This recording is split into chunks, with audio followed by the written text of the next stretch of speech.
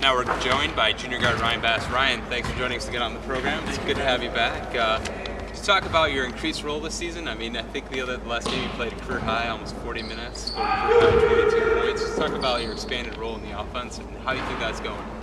It's going pretty good. I think my confidence is up right now. I work really hard. Coach is giving me a tremendous amount of opportunity. I think he sees me working hard every day and understands that he can trust me a little bit more now. So just have to keep performing and keep being consistent. What has been the biggest addition to your game this season? Maybe something that you hadn't developed last year, or something that is just maybe completely different? I think just confidence in the stuff that I work on in the off season was my jump shot. It's just kind of a streaky shooter, so I wanted to change that, be more of a consistent shooter. Just my confidence in the thing I shoot. Do you think teams are maybe, they realize how athletic you were and they were able to, guard against you, knowing that you were an explosive player, but now it's difficult for them to prepare for you, having a more steady jump shot? Yeah, anytime you got a shooter like Travis Bader on your team, it'd be hard to focus on one guy beating you because now you have to worry about somebody shooting a three. So now that I think both of us can knock down that jump shot, it makes it pretty difficult for a team to prepare. Do you think it's possible, you're a junior now, you're coming off the bench before, do you think it's possible that teams are starting to figure out how athletic and explosive you could be at times? Yeah, at times I think they kind of know. They still don't think they fully understand, but now I think they'll start seeing a little bit more. Having the road games that you played recently at Western Illinois and the Dakotas, you've been through the better teams in the league.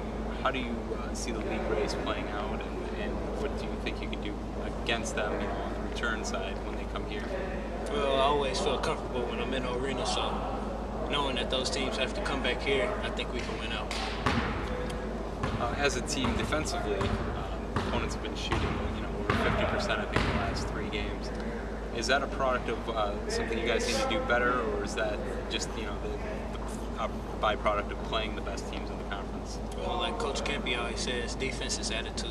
It's a little bit of skill, but most of it is what you want to do and what you want your opponent to do. So I think if we change our mind state, increase our attitude to want to play defense, I think we can shut those teams down. Rebounding is something that you guys have actually been able to out-rebound other teams, without having, a dominant rebounder. Corey Pedros has at times been able to do that, but it seems to be a concerted effort from the whole team.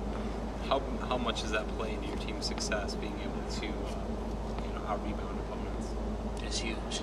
That's why programs like Michigan State, Kansas, Syracuse, they always are pretty good. Pittsburgh, because they out-rebound their opponents, offensively and defensively.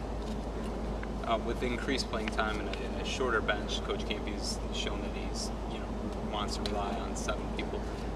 Is fatigue an issue at all, or do you think you guys, because with the concerted effort on conditioning and training with Coach Sam Brown, that's something that you guys don't really need to worry about? Yeah, I don't think conditioning is really that big of a deal. I think if you drink water, a lot of water, and eat right, you should be able to.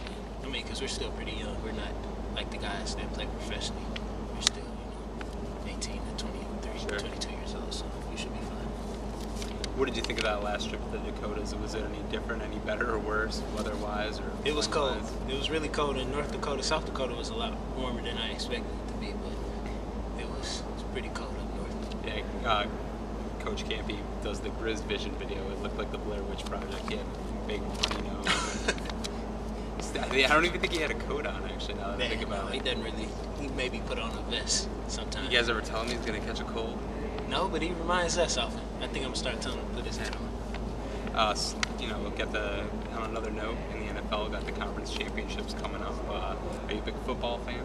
I like the Cowboys. You're a Cowboys fan? Cowboys fan. Not a Browns or Ravens fan from Ohio? Who would you like to see in the Super Bowl? I would like to see the Cowboys, but they can't have happen. the Cowboys. I think I'm going to go with the 49ers and the Ravens this year. You think that'd be a fun matchup to watch? Oh, yeah, definitely. All right, Ryan. Well, I appreciate it, and good luck here on out. And we'll see you this coming up 4 straight games at the arena. I've got six of 7, actually, in fact, which should be pretty nice for you guys. Yeah, great. Join us again later this season for another edition of Grizz Talk.